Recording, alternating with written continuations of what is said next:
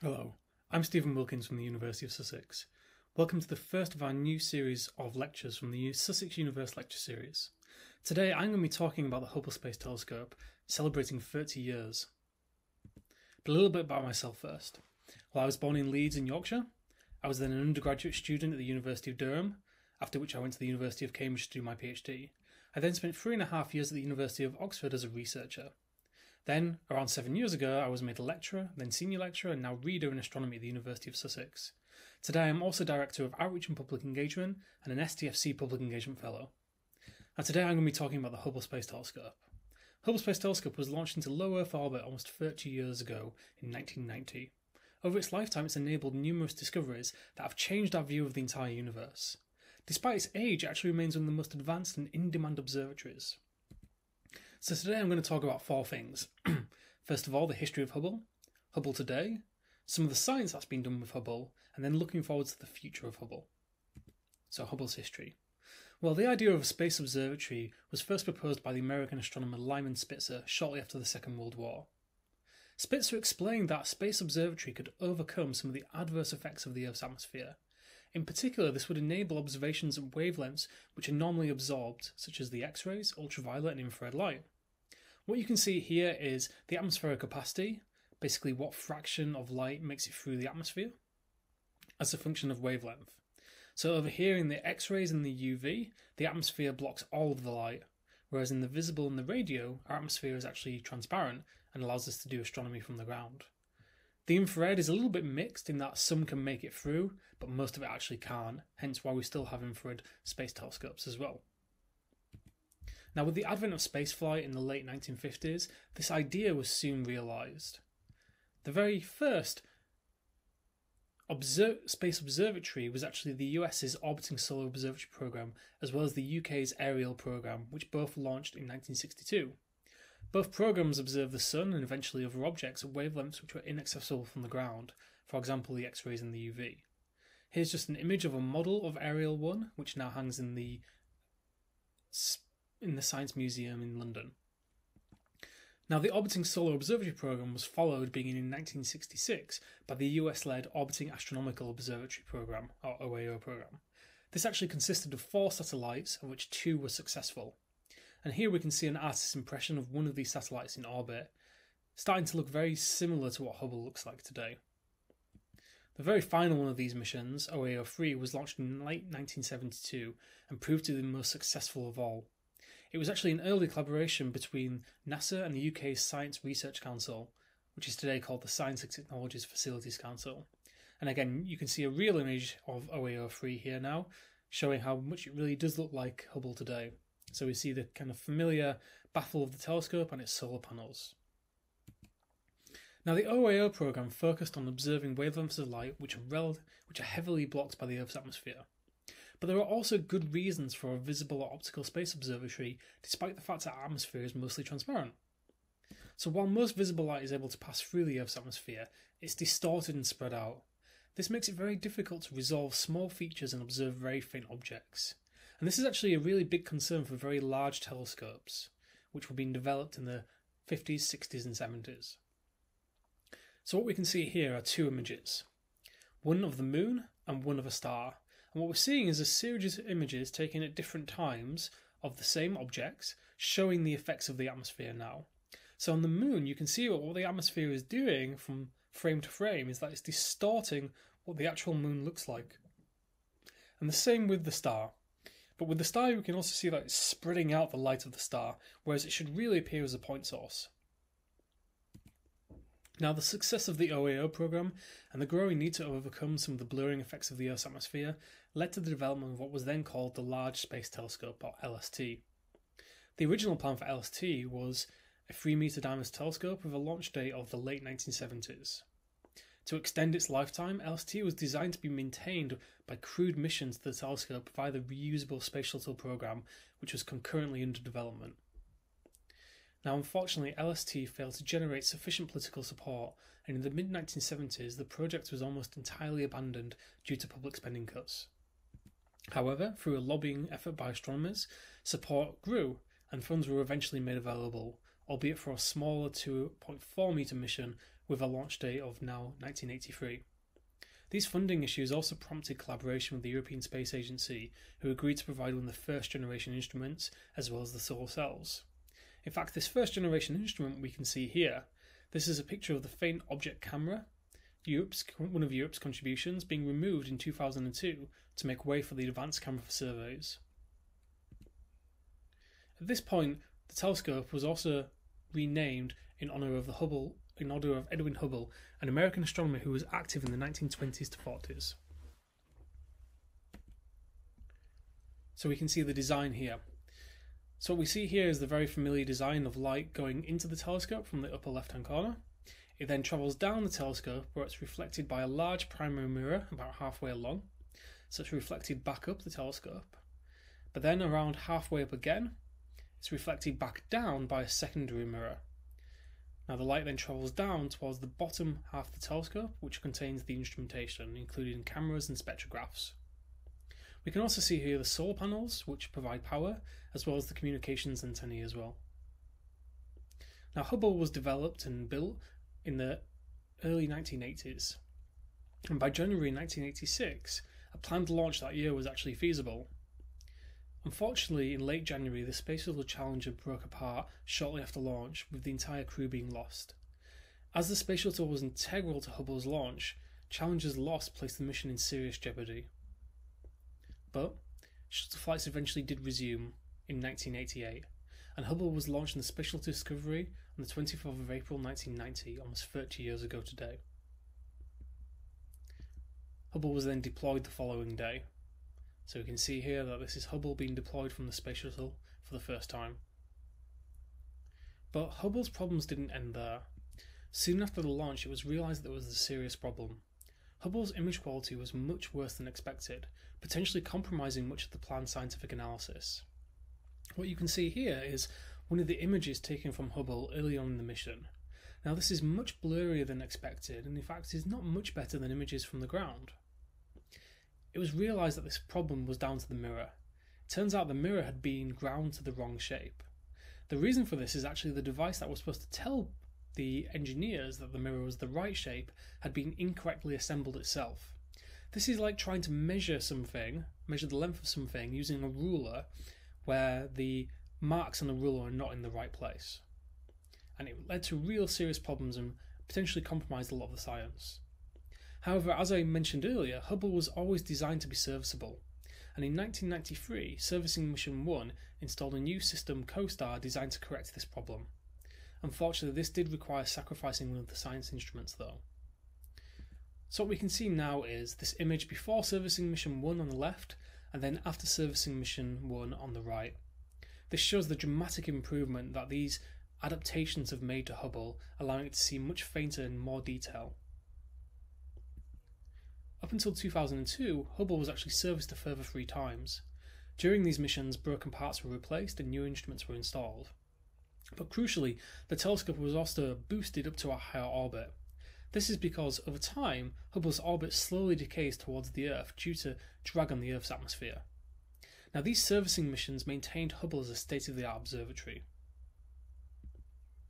Hubble was due to be serviced for a 5th time in 2005. However, the 2003 Columbia disaster caused future manned missions to Hubble to be cancelled. Now, space shuttle missions themselves were not fully cancelled. However, there was a requirement that, in the case of an emergency, the astronauts should be able to reach the safety of the International Space Station. Unfortunately, this was not possible from Hubble.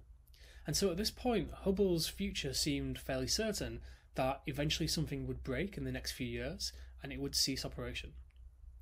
However, in due part to leadership changes at NASA, but also political and public support, as well as the support from astronauts themselves, this decision was ultimately reversed, and a final servicing mission, called Servicing Mission 4, was scheduled to take place in 2009. This mission involved critical repairs and the installation of 2 new instruments. These included Wide Field Camera 3, which became Hubble's most versatile and advanced camera. This is now just showing Hubble being attached to the Space Shuttle for the final time. And then this is one of my favourite pictures from the whole Hubble servicing missions. What we can see here is an astronaut having their picture taken by one of their colleagues. Okay, but in their visor we can see their colleague actually taking the picture. But behind their colleague we can see both the Hubble Space Telescope and the Earth. I think it just makes a really nice image. Along these lines, this is one of the final close-ups that we had of Hubble shortly after it was released. So, let's talk about Hubble today. Despite being surpassed in size by ground-based telescopes, including things like the Very Large Telescope in Chile, Hubble's vantage point above the atmosphere means that it remains one of the world's premier and most in-demand observatories. Today, Hubble has 4 instruments: Wide Field Camera 3, the Cosmic Origin Spectrograph, and the Advanced Camera Surveys, and the Space Telescope Imaging Spectrograph. These instruments provide spectroscopy and imaging across the visible spectrum alongside much of the ultraviolet and a little bit of the infrared. So since Hubble's beginnings, these servicing missions have not only maintained the observatory but have expanded its capabilities. And this leads me on to the science of Hubble. So Hubble's ability to probe across the UV, visible and near infrared, and its position above the blurring atmosphere make it suited to tackle a whole range of science. And in fact, Hubble has never been used just for one type of science. Today, Hubble is used to find and study the most distant objects in the universe, but also study our very own solar system. This here is one of my favourite images from Hubble. This is the Pillars of Creation. This is a star-forming region in our own galaxy. So in these clouds of gas, new stars and planets and potentially even life is being formed. So some of the things that I'm going to talk about that Hubble has done include the age of the universe, the accelerated expansion, how Hubble has been used to explore the solar system, the deep fields, my own focus of work, and also distant worlds. So first of all, the age of the universe. We've known since the 1920s and 30s that our universe is expanding, and that it's only been around a finite amount of time. Before Hubble the telescope, scientists predicted that the age of the universe ranged from between 10 to 20 billion years. This is quite a large range. But thanks in part to Hubble, the estimated age of the universe today is 13.8 billion years, with an uncertainty of only a few hundred million years. Okay, so this is what Hubble did very early in its lifetime. It actually allowed us to measure the age of the universe much more precisely than ever before. Hubble was also really useful for finding these supernova explosions. These are what happen towards the end of the lives of some stars, and they are often very, very bright, and thus they can be seen very, very far away. So what you can see here is a supernova in a relatively nearby galaxy. So this galaxy contains hundreds of billions of stars, but despite that, this single star exploding is almost of comparable brightness. Supernovae are really important, partly because they're actually the source of many of the heavy elements that we have today. So things like carbon, nitrogen, oxygen, iron, they're all created or dispersed in these supernova explosions. So what you see here are the leftover remains of a star which has exploded. Okay, in this material is enriched with heavy elements, and this material will ultimately go on to make a new generation of stars and potentially planets, and thus potentially life. Now, the observations of these distant supernovae revealed that the expansion of the universe was not behaving the way it should. The force of gravity should be making the expansion of the universe slow down, so gravity should be pulling things together. However, what we found by looking at these supernovae was that the actual opposite was true. The expansion appears to be accelerating. Now, this discovery was subsequently confirmed by several other experiments. The work of the original supernova teams was ultimately rewarded with the award of the Nobel Prize for Physics in 2011. Now, today we attribute this accelerated expansion to the presence of something called dark energy. This is really a term of ignorance, though, because exactly what dark energy is remains unclear. This is actually the focus of lots of intensive study throughout astronomy and the physics communities. Hubble has also been used to study objects in our own solar system. While we've got robotic probes which are now able to study the solar system in much more detail than Hubble, by virtue of being able to get closer to objects, there are still some cases where Hubble has made significant impact. One of these is that Hubble can study wavelengths of light that robotic probes often can't. So what you're seeing here is an image of Hubble in the UV. An image of Saturn in the UV taken by Hubble. And what we can see is there are these bright spots around the poles. These are actually aurorae. Okay, so this is caused by the interaction of the magnetic field of Saturn with charged particles coming off the Sun. And these cause bits of the atmosphere to glow like this. Now we see this phenomenon on the Earth often as the northern and southern lights, something like this. But with Hubble, we've been able to observe it on other planets.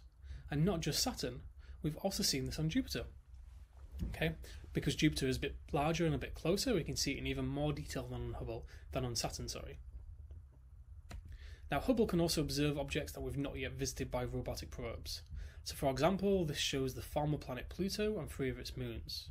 Now I know that Pluto has actually been observed by a robotic probe now, but not when this picture was taken. I think more crucially though, Hubble is actually able to observe objects at any time, whereas space probes may only be at a particular planet for a short period of time. There might be large gaps of many decades between visits to a particular planet, whereas Hubble can actually observe the planets all the time and therefore observe transitory or rare events. Perhaps one of the most impressive of these was comet Shoemaker-Levy 9. This was a comet that was discovered in 1993 orbiting Jupiter. By the time of its discovery, it had been broken apart by Jupiter's gravity into all of these little pieces, and it was predicted to collide with the planet in 1994. And that's exactly what it did. In the middle of 1994, it impacted Jupiter. Hubble and other telescopes were able to observe these impacts and see the huge visible marks left on the planet's surface. So here we have the disk of Jupiter, and what you can see are the visible marks caused by the fragments of the comet actually hitting the planet's atmosphere. So some of these marks are around the same size as the Earth. Now Hubble was so much more capable than its predecessors and ground-based telescopes that actually some of the most significant discoveries were things that we hadn't yet anticipated. The way that we can actually make some of these discoveries is by observing blank areas of the sky. In 1995, Hubble embarked on its very first deep field. This was the eponymous Hubble Deep Field. The field chosen was a relatively empty patch of sky believed to contain only a few stars or galaxies. By observing the same field for many hours or even days, very faint objects could be detected. The result was the discovery of thousands of galaxies stretching back over much of the universe's history. So this here is the Hubble Deep Field, and most of those sources of light are individual galaxies containing billions of stars. Right? These stretch back over the history of the universe because light takes some finite amount of time to reach us. This experiment has been repeated several times over the years, notably with the Hubble Ultra Deep Field in 2004, with additions in 2009, 2012, and most recently the Frontier Fields project. Each iteration has pushed deeper and further back in time. Here's an example of this very final image. This is our most sensitive view of the universe, the Hubble Extreme Deep Field. This contains thousands of galaxies extending over around 90% of the universe's history. So it's kind of like a slice of our entire universe's history. We can just pick on one of these little galaxies here, this faint red thing. This is actually a galaxy that we're seeing when the universe was only a few 100 million years old. More recently, Hubble has actually been turned to identify and studying planets around other stars, so-called exoplanets. Hubble is not really designed to find large numbers of exoplanets, however its unique capabilities have sometimes been used to actually directly image planets around other stars. So what we can see here is the star Fomalhaut. The star would actually be in the centre of the image where it appears quite black, but the actual light from the star has been blocked out. By doing this, you're able to see some of the fainter objects around the star. And what we can see here is two things. First of all, we can see this bright ring. This bright ring is lots of small material, perhaps dust or asteroids, surrounding the planet. But if we look very closely on the bottom right hand corner, we can also see this one object which appears to move in different years. By looking at this and actually watching this small object move over time, we can infer that this is a planet. But I think more exciting though is Hubble's ability to actually characterise the atmospheres of exoplanets. We can do this by taking advantage of this effect. When a planet passes between its parent star and the Earth, some of the star's light is blocked, basically an eclipse. However, some of that light has got to travel through that planet's atmosphere. As it does this, that atmosphere imprints the signature of its composition onto that light. And even though this only makes up a tiny fraction of the light that we receive from the star during an eclipse, it's enough that we can actually measure the composition of that planet's atmosphere. In 2019, Hubble actually confirmed the presence of water in the atmosphere of a planet for the first time. Now this planet is relatively small and actually lies in the habitable zone of its parent star, which means potentially humans could one day stand on there and breathe unaided. Let's talk about the future though. The retirement of the Space Shuttle program means that Hubble can no longer be serviced. Ultimately its instruments will break and it will no longer be able to maintain its orbit. Exactly when this will happen is unclear. It could be tomorrow or it could be in a decade. So if we look at some of the present observatories, we have Hubble here, the Very Large Telescope, the Vista Telescope, Spitzer and Herschel. We see that Hubble is relatively small compared to the VLT and other telescopes. Okay. In between Hubble and today, we actually have had a whole series of space telescopes, including Spitzer, okay, which actually only turned off a few months ago, and then the Herschel Space Telescope in 2009 to 2011. Herschel is very close to our hearts here in Sussex because we were involved in the project right from the very beginning. Herschel actually only lived a small amount of time because, as an infrared telescope, it has to be cooled, which meant it needed a continuous source of liquid helium to cool it. Now coming soon is the Webb telescope. Okay, as we can see here, Webb is comparable in size to the VLT, much larger than Hubble, and this is due to be launched in hopefully a year's time. So this is the James Webb Space Telescope to give it its full name. Unlike Hubble, it looks quite different. So we can see gone is the familiar shape of a telescope, and what we see now is the primary and secondary mirror exposed with this big sun shield on the bottom.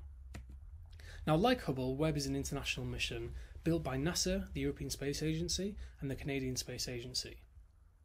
Research institutes and universities across the UK, Europe and the US all contributed towards its development. But more crucially, thousands of astronomers across the world will be able to use Webb to answer a whole range of scientific questions. So Webb has a mirror which is around 5 times larger than Hubble's. But unlike Hubble, Webb is designed to operate almost solely in the infrared. So what we see here is the range of wavelengths that Webb will observe compared to Hubble. So whereas Hubble observed the UV, the visible and a little bit of the infrared, Webb is really designed to observe most of the infrared. The need to operate in the infrared actually influences many aspects of its design, but in particular the mirror material, which is now coated in gold instead of aluminium, and the thermal properties of the entire telescope, which means that Webb is no longer going to be in orbit around the Earth, but actually in orbit around the Sun, much further away. This actually allows Webb to see further back in time, see through dust, but also measure the composition of alien atmospheres. Now, despite many delays, Webb was on track to launch next year until the recent circumstances, so I now have to change this to maybe. But like Hubble, it will likely revolutionise our view of the entire universe. This is what Webb looked like a few months ago now. But Webb isn't really a direct successor to Hubble, so Webb is more of an infrared telescope, whereas Hubble is a UV, visible and a little bit of the infrared telescope. And so, if we really want a direct successor to Hubble, we need to look much further into the future. In fact, we need to look towards a proposal called the Large Ultraviolet Optical and Infrared Surveyor. This is a concept which is being studied by NASA and the European Space Agency. So LUVOIR looks like this. Again, it looks a little bit like a much larger version of Webb, which pretty much is exactly what it is. So we can see what LUVOIR looks like here compared to Webb. So this actually brings me to the conclusion of my talk. Hubble was launched almost 30 years ago today. Since the launch, Hubble has been serviced 5 times, allowing it to maintain its position as one of the most productive and advanced observatories. Hubble has been used to explore from our own solar system all the way to the edge of the observable universe. Hubble will soon be succeeded by the Webb telescope, due for launch in 2021, but perhaps delayed a little bit due to the current crisis. And then in the longer term, we may see LUVOIR following in the late 2030s or early 2040s. Thank you for listening, and everybody. Do remember to watch some of the other lectures on the Sussex Universe channel. And do remember, if you're watching this live, that you can catch me for our live question and answer on Zoom from around 7:30. The link for Zoom is in the description.